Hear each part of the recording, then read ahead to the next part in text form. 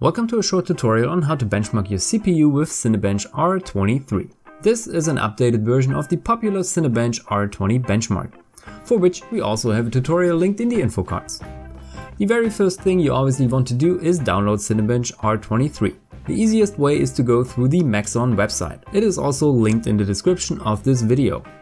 And then you simply download the 250 MB zip file for either Mac or Windows.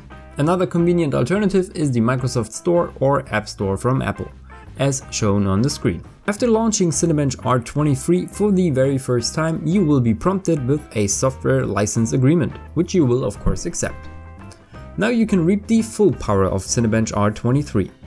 The first thing I would advise you to do is go to File in the upper left hand corner and select Advanced Benchmark.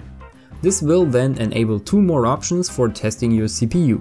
It's a 10-minute and a 30-minute test for system stability and against thermal throttling.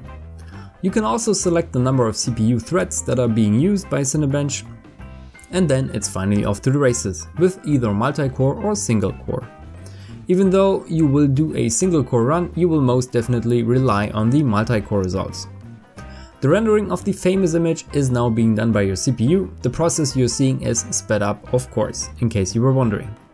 My total score for my i7-4790K is 5077 points. It is slightly overclocked.